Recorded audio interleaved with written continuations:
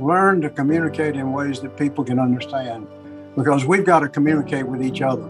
And one of the ways we've got to do that is for all citizens to really listen to others and don't just get in your neighborhood, in your circle, and let the world close in on you. Broaden your horizon. Listen to people. Disagree with them. That's part of democracy, but do it in a civil way. Civility and respect, enormously important. Listening is very important. Welcome to Straight Talk, a podcast about big ideas featuring candid discussions with some of the world's foremost thinkers and doers. I'm Hank Paulson, chairman of the Paulson Institute, and today I'm speaking with Sam Nunn. Sam is a co-founder and co-chair of the Nuclear Threat Initiative, NTI, a global security organization focused on reducing nuclear and biological threats imperiling humanity. He served as chief executive officer of NTI for 16 years until June of 2017 and continues as strategic advisor. Sam served as a U.S. Senator from Georgia for 24 years, from 1972 to 1996. During his tenure in the U.S. Senate, he served as chairman of the Senate Armed Services Committee. In addition to his work with NTI, Sam has continued his service in the public policy arena as a distinguished professor in the Sam Nunn School of International Affairs at Georgia Tech and as chairman emeritus of the Center for Strategic and International Studies in Washington, D.C. Sam, welcome to the podcast. You've had an extraordinary career as a giant of the Senate, a legendary chairman of the Armed Services Committee during the Cold War, and you've continued to make a big difference in the national security space ever since. I'm really looking forward to our discussion today. And so let's start right in. During your time in the Senate, you were known not just as an authority in national security, but as a real moral authority. Where did that come from? Talk about your upbringing in Georgia.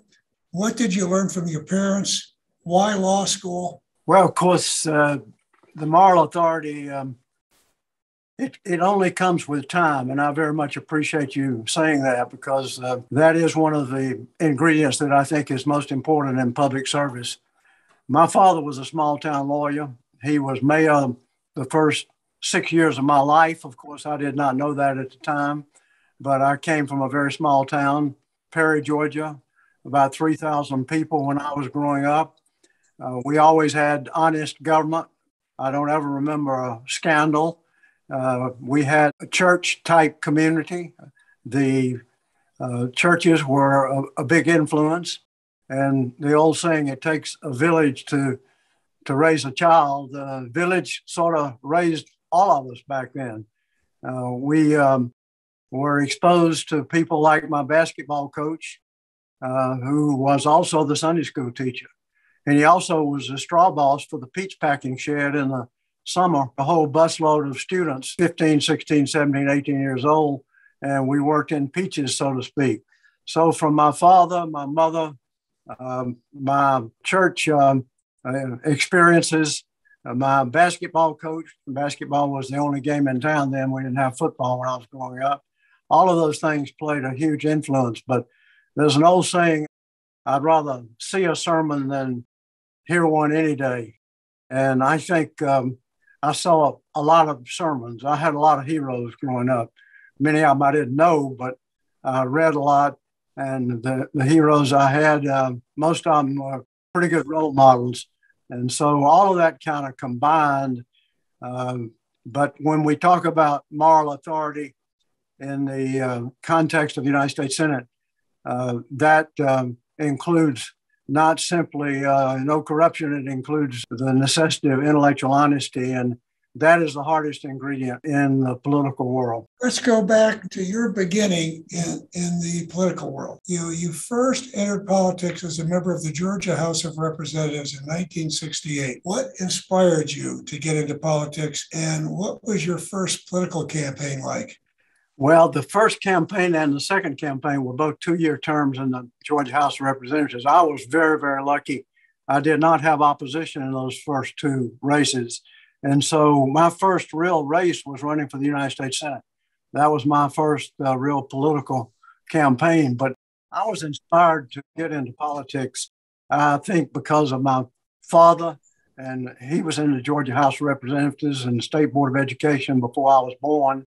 But I was also inspired by my great uncle, my grandmother's brother, Carl Vinson, who served in the House of Representatives in Washington for 50 years. At the time he retired, he had the record. So all of those things entered into it, but I was interested in government. I was interested in foreign policy. And one of my first experiences out of law school was working for the House Armed Services Committee. And I was a staff counsel working for a very experienced guy that was a general counsel, one of the general counsels. And he came in one day, Hank, and asked me, I said he had a death in the family. He was supposed to go on a trip to NATO. And the NATO trip was sponsored by the U.S. Air Force, 3 weeks touring military bases. Said he couldn't go. I'm 23 years old. I just got my top secret clearance. And these were all key staff people in the House and Senate that were much older than me. But lo and behold, he asked me to go in his place. I did. 3 days later, I was in Europe. And about 4 days later, the Cuban Missile Crisis broke out. So that was, of course, before I got into politics. And that experience had a rather profound effect on me in terms of a vision and determination to get into politics, to get into public office. At that time, I thought about the House, not the Senate, and to try to work on what I consider to be vital security interests that really indeed pose threats to the world. So that was a pretty sobering and enlightening experience, going through that and being briefed every day by the U.S. Air Force and getting a classified kind of up-close look at the dangers of the Cuban Missile Crisis and how close we came.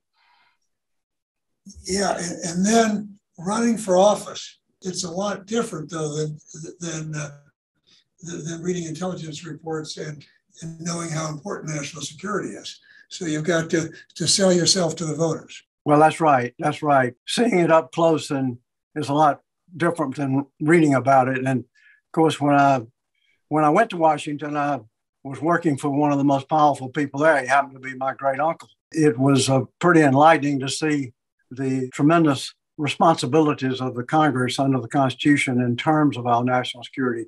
People think of national security as being primarily the president. Of course, the president plays a huge role as commander-in-chief, but Congress is responsible for raising armies under the Constitution. Congress is responsible for declaring war, though it's gotten out of the habit of exercising that responsibility very carefully, or at least very often.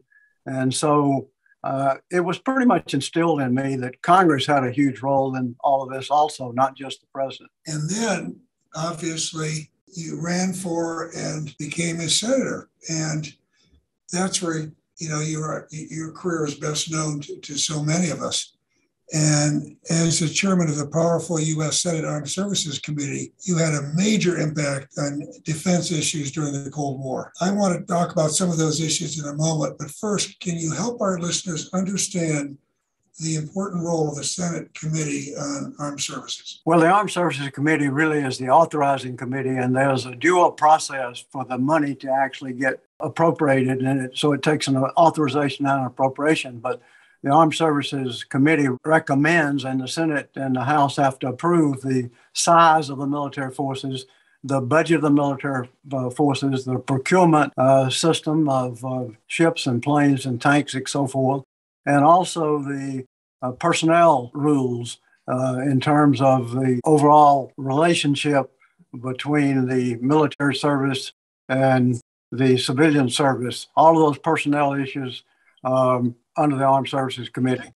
And we also, at the time I was on the committee, we also were the Basic Intelligence Committee. That was a pretty interesting break-in in the Senate, but that changed later, and the Senate created and the House created their own intelligence committee, so that separated later. But all of that meant that basically Armed Services Committee was exposed to everything in foreign affairs that related to national security. Yep.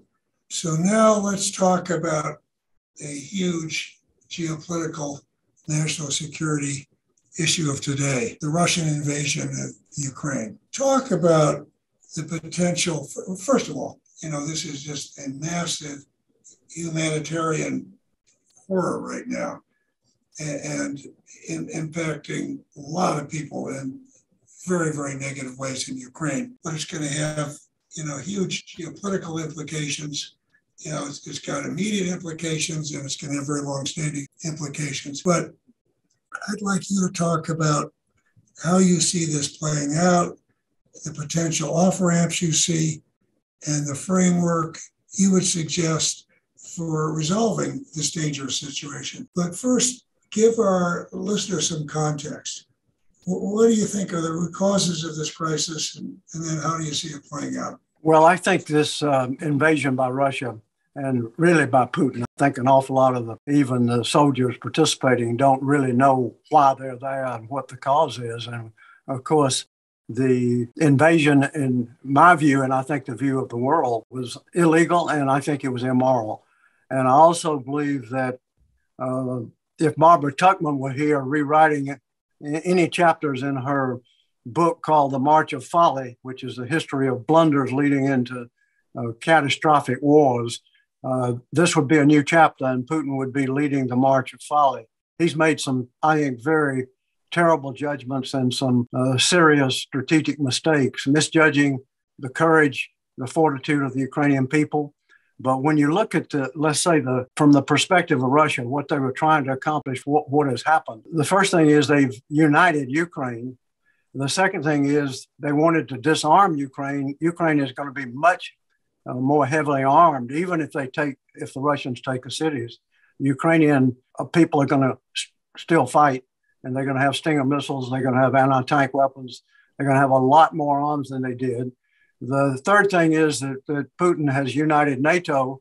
Several American presidents have tried to get NATO to increase their defense spending. I tried to do that way back in the 70s and 80s with some success, but limited. And so NATO is really stepping up to the plate here with economic sanctions and with increased pledges of defense strengthening. Putin, probably the last thing he wanted to do was awaken and arouse Germany, and he's done that big time in terms of both their economic decision to cancel the pipeline as well as their furnishing of arms. So in my view, all of those things are exactly the opposite of what Putin intended. In addition to that, his friends, the Chinese, have got to be scratching their head about what kind of partners they have. And I think that will have long-term, probably not immediate implications, but I think it will. So Putin, in my view, would be wise to basically have a ceasefire, stop the firing, and basically withdraw the troops. We know he isn't going to do that immediately, but that's his best exit strategy. Any other exit strategy depends on stopping the killing of innocent people in Ukraine. From that point, when he does that, we could talk about a number of things. But Hank, I want to make one point. The Ukrainian president is now looked on with admiration, not only by his own people, but all over the world. And his military leaders are certainly a lot of heroes out there, a lot of heroes in the civilian population. I think any agreement, any kind of negotiation, and there's got to be a negotiation in terms of the future beyond the ceasefire, I think the Ukrainian leadership and the Ukrainian people are going to need to take the lead in that. The U.S. will be there, NATO will be there, will be involved, but they have certainly shown that they should be the ones to decide the crucial questions, and there are crucial questions about their future. And whatever they decide is going to have huge geopolitical ramifications. And so you were sitting in that very pivotal position in the Senate during the Cold War. What do you see as the major lessons of the Cold War? And I want to talk about it in terms of China, because China is a strategic competitor. It's clear they are, but they're a much more formidable competitor than the Soviet Union ever was, because they are a big nation with a very large economy, interconnected all over the world. So that makes that strategic U.S.-China strategic competition very different. And you could look at what's going on now and say it's going to be hugely important to all of Europe. But I could argue that what this does or doesn't do to the U.S.-China competition could have even more significant ramifications in the future.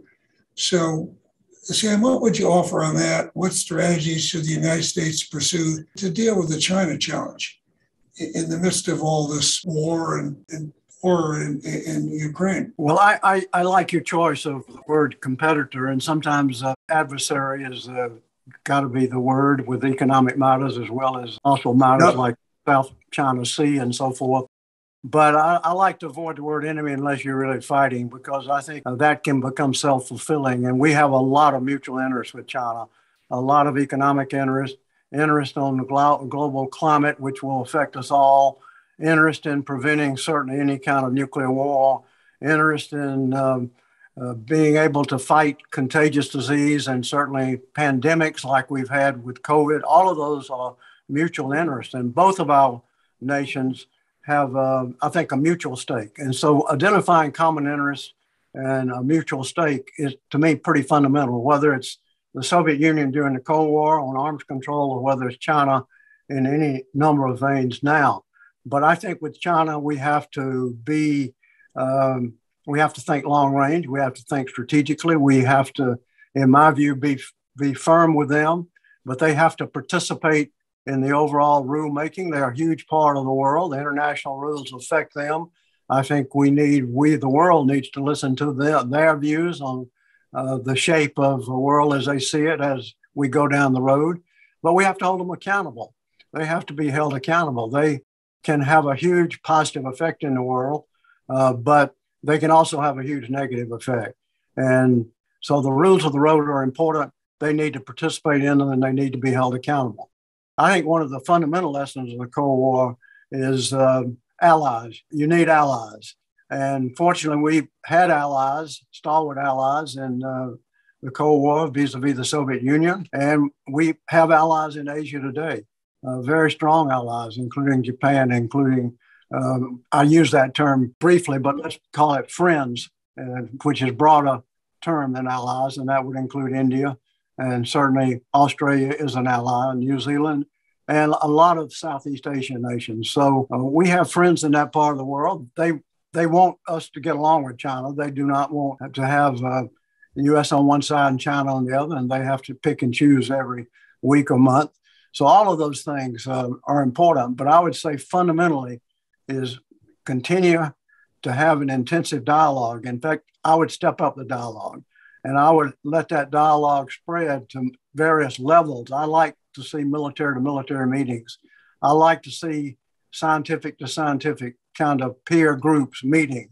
I like to see the medical community and both countries have a lot of dialogue about how we can work together to deal with things like COVID and other infectious diseases, which are inevitable in the future. So that's a very broad picture, Hank, but you know more about China than almost anyone. And how would you assess the top one or two priorities in China? I'd love to get your view. When I look at this strategic competition, it needs to begin with being strong at home, right? I expect strength. And so being strong, fixing issues around our democracy and the way it's working in our economy. It means being strong abroad, and militarily, economically, diplomatically. And you made a comment about allies and how critically important they are. And I agree with you, just totally. But this is very important in terms of strengthening NATO, in terms of sanctions and defensive moves. But we have been losing ground to China offensively in terms of economic leadership. We can't just be looking at trade remedies as a way to close markets, right? We need to be a leader. We have to lead in setting economic standards around the world. And we can't let China trade with 90 more nations, do more trade than we do. A really proactive approach there. I would say that in addition to being strong economically and militarily, I think to look at what's going on in China right now, they can't be loving this, right? That this is, the party Congress meets this year, and everyone's been focused on Xi Jinping's election, which would be for another term. but it's much broader than that. There's all sorts of well over 100 senior party leaders that are going to be retiring and a new generation coming in. And so this is an election year, and their election goes on under the surface. We see all our turmoil above the surface, but theirs is going on under. And they've clearly wanted to paint a beautiful picture, a strong economy and stability. And this clearly doesn't help them. There's going to be energy price problems. There's going to be food prices are going to go up. And then they've also got this added question. They've always made a big point about respecting national sovereignty, right? And Ukraine is one of their largest trading partners. So now they're trying to walk this line between national sovereignty and historical legacy, right? And make that argument. And that's going to be a very, very difficult thing for them to do. So my view is that it's too early to tell how this is going to play out, right? A lot of this is going to be determined by how China behaves.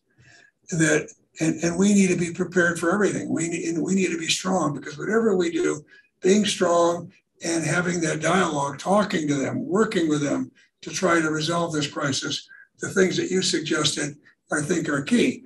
And I'm hoping that this evolves in a way that this just doesn't, we don't see a 50-year detente between the US and China ending, right? The two big superpowers. That would be a disaster for both countries in the world. So I'm hoping that there's going to be ways, whether they're an adversary or a strategic partner, that we work together when it's in both of our mutual interests. And if we don't, the world's going to be a really dangerous and difficult place to live in, because the problems you cited, we're going to be talking about denuclearization in a while and some of these other things, but the big problems like climate change and and peace and so on are difficult enough to come to conclusions on or to address just with our allies, let alone to have to work with someone who's a strategic competitor. So again, I agree with just about everything you said there. One other thought on China is they could play a huge role right now in a quiet way with Russia by picking up whatever their communication is and saying it's time to call off the killing and start talking seriously about how you build stability. And also, I think I agree with everything you said. I think getting our own house in order is fundamental in dealing with China, both in terms of our political system and in terms of our military and technological strength. But one of the things that I think we could actually help build bridges on, or would help build bridges with China, is what I know you've talked about a good bit, and that is the rule of law. It's fundamentally in their interest to develop a system of rule of law where investors and people who own private property have confidence that their judicial system is going to work correctly. I think they've got a way to go on that. And I know when I first met Deng Xiaoping, that was in 1975, before he actually became the official leader of China. He made it very clear that people's property was enormously important. He made it clear that property was the key to incentives, and incentives were the key to building a different kind of economy in China. And that was in the first conversation with him. And so I think that would go a long way with China. The only other thing I would say on China is Chairman Mao, and I don't normally quote him because his history is certainly pretty brutal, but he used to say back when he was talking about the United States, but mainly he was talking about the Soviet Union, do not seek hegemony, meaning do not try to dominate others.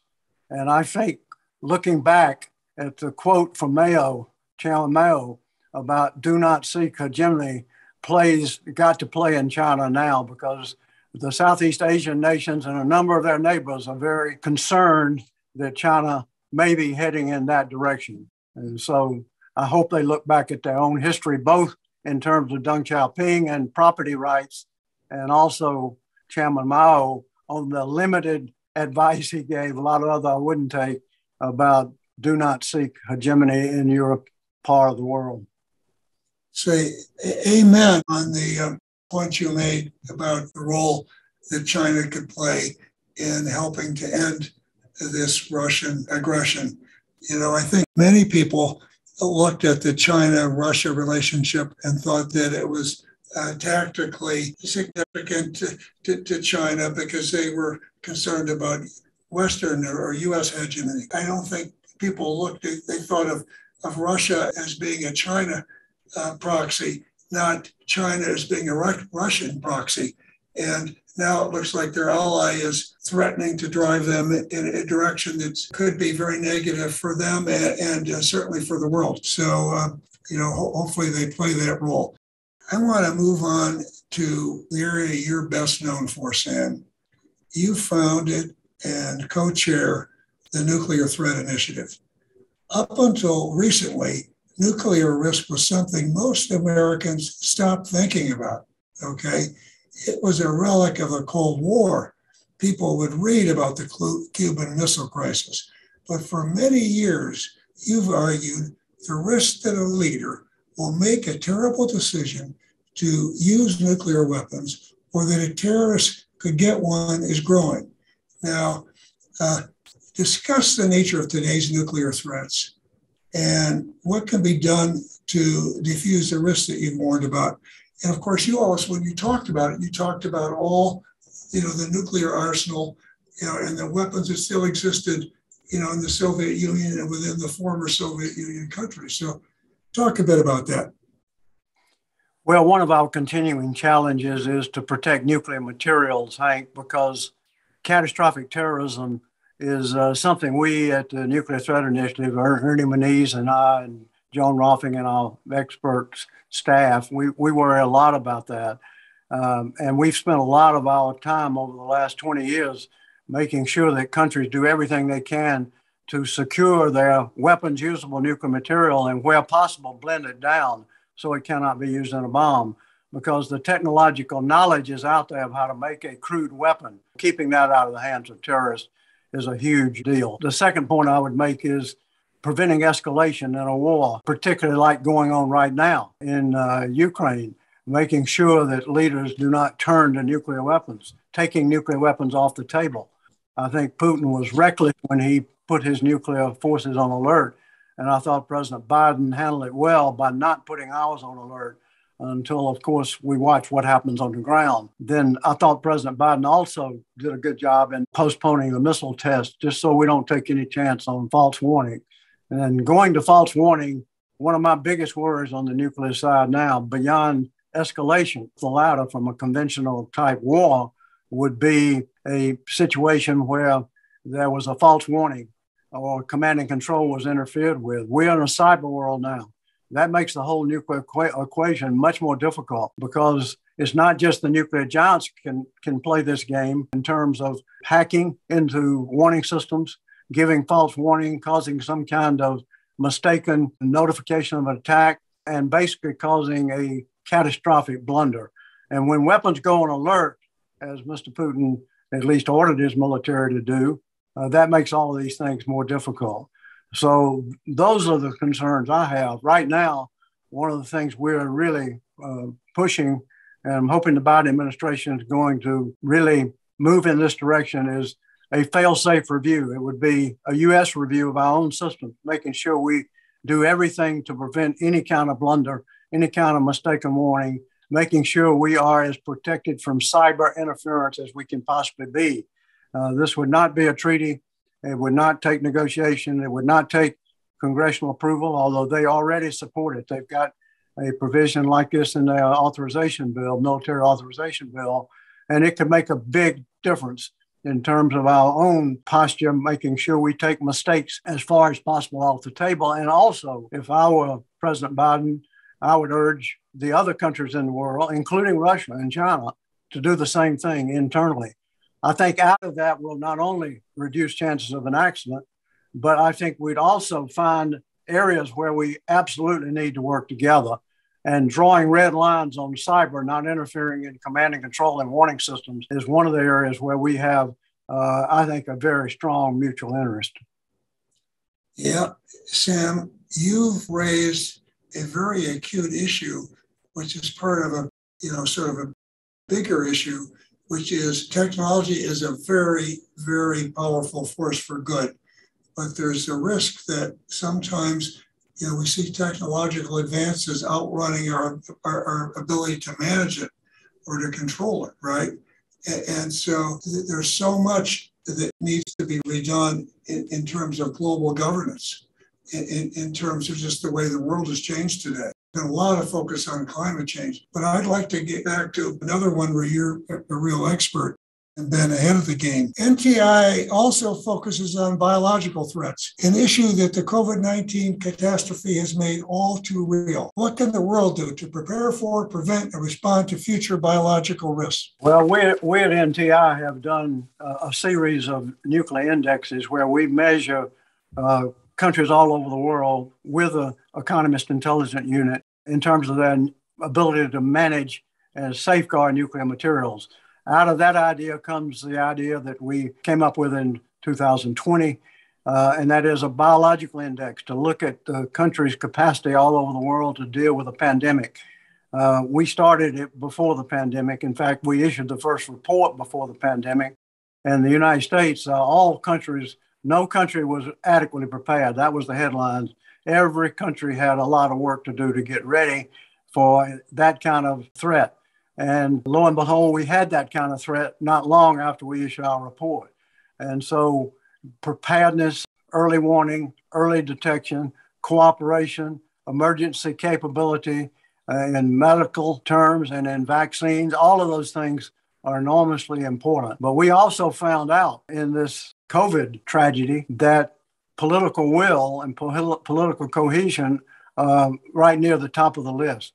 It's absolutely essential that the public have confidence in the public health officials, and it's absolutely essential that they have confidence in political leadership. We were woefully short on that kind of cohesion and cooperation in the United States.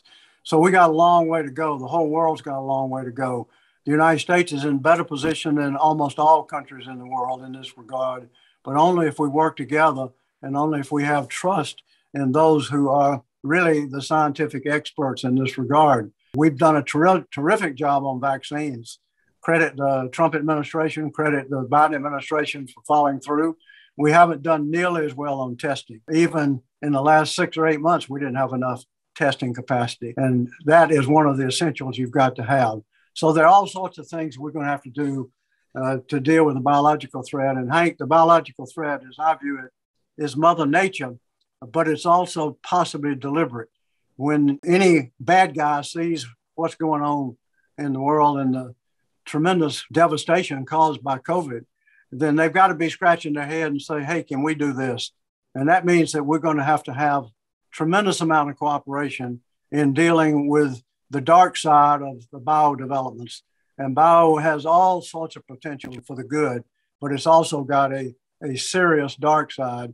And we're going to have to cooperate and have cooperation with laboratories. We're going to have rules, I think, and cooperation in terms of sequencing DNA, where there's tremendous upside and downside. There are all sorts of things that we're going to have to work together on. So I've said in the nuclear arena for a long time that we're in a race between cooperation and catastrophe. I think that applies just as strongly in the biological era. When you look back on your very extraordinary career, what do you think are your defining accomplishments? What are you most proud of? Well, you may find this strange, but I go back to Perry, Georgia, and I helped form a biracial committee in 1964. And I was president of Perry Chamber of Commerce, and I helped working with the mayor of the city get a recreation area in a Black neighborhood that had no place for the young people to go. So put that on the list of way before I got into politics. And then, of course, when I got into the political world, I think probably in the military is where I would be recognized more for leadership. One would be the Goldwater-Nichols legislation, which Barry and I and Bill Nichols and many others worked together on, which basically was a huge step forward in getting Army, Navy, Air Force, Marine Corps, Coast Guard to cooperate and be able to fight together.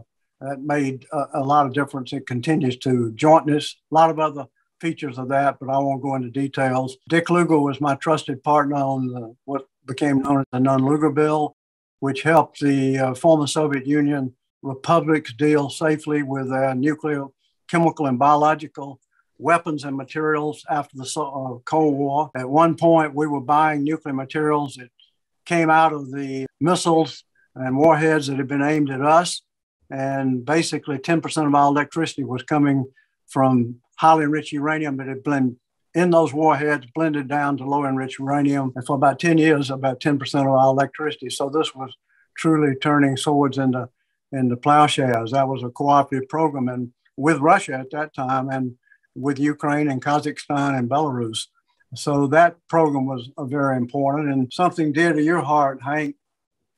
And I was one of several folks, but I worked very hard in the Senate to pass the Conservation Reserve Program, which basically was aimed at cleaning up our streams, preventing erosion, protecting the soil, protecting the water.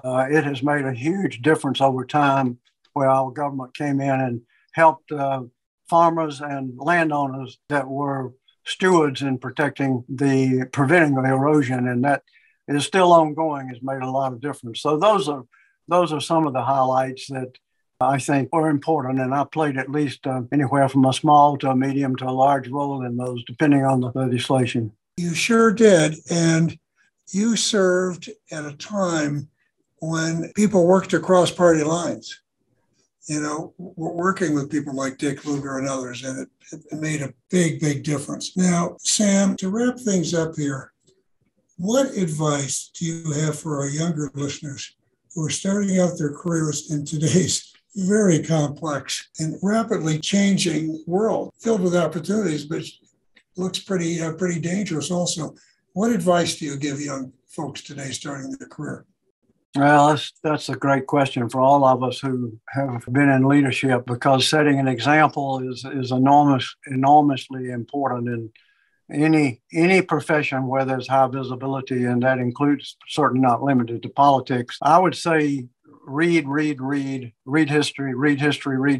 I would say respect others, listen to others, learn to be a good listener, and you learn from listening. But respect is enormously important, individual to individual as well as nation to nation. The other items I would list is I had a lot of heroes growing up, and sometimes history destroys heroes because we find out more about them. But I would say that it's important to have examples that inspire young people. So choose your heroes carefully, but have heroes. Read about them in history.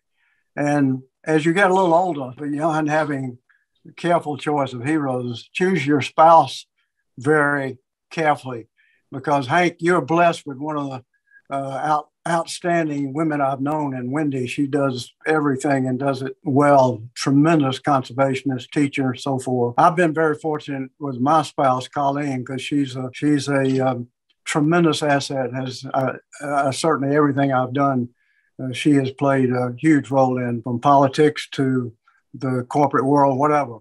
So choose your spouses very carefully. And I'd say also one other thing is communication skill. No matter what profession you're in, science is probably now more important. Learn to communicate in ways that people can understand, because we've got to communicate with each other. We've got to have young people seek out diversity of friends so that we begin to listen to people that we don't always agree with. This country's split now. You mentioned getting our house in order at home. I think that's got to be at the very top of our list. I think you're right on that. And one of the ways we've got to do that is for all citizens to really listen to others and don't just get in your neighborhood, in your circle, and let the world close in on you with communication. You've got to broaden your horizons, listen to people, disagree with them. That's part of democracy, but do it in a civil way. Civility and respect, enormously important. Listening is very important. Heroes, very important. And back to the spouses. Nothing can be more important than the trusted partners you have in life. Very, very well said. Learn, listen, communicate. So many of the opportunities to solve problems are only going to be realized if we can work with others. And the problems that we have in almost every walk of life are people problems. Now, I thank you a lot. This has been terrific. You've given us a lot to think about. And I thank you for all you've done and are doing to make the world a safer place. You have listened to Straight Talk with Hank Paulson, a podcast of the Paulson Institute. To find more episodes from leading thinkers and doers, please visit paulsoninstitute.org/Straight Talk or download on Apple, Google Play, Spotify, and Stitcher. And don't forget to rate and subscribe. Thank you for listening, and see you next time.